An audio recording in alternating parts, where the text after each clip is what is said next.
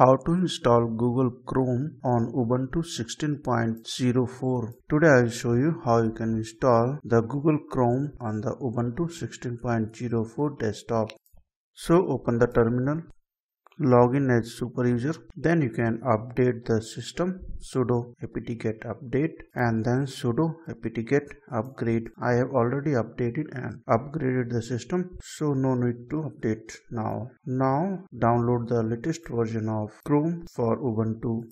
So for this we are going to use wget. Now it is downloading the file.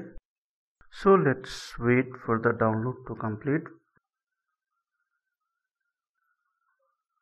So it's downloaded and here is the file. So next important step is to install the required libraries.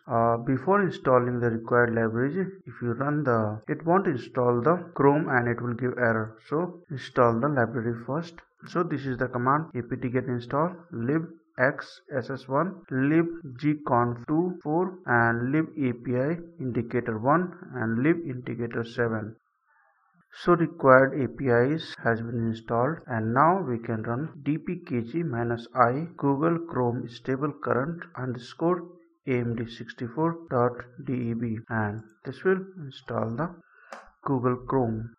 So Google Chrome has been installed successfully. Now you can run Google Chrome from terminal or you can also run it from the dashboard. So Google Chrome has been successfully installed. Thanks for watching the video and subscribe our channel.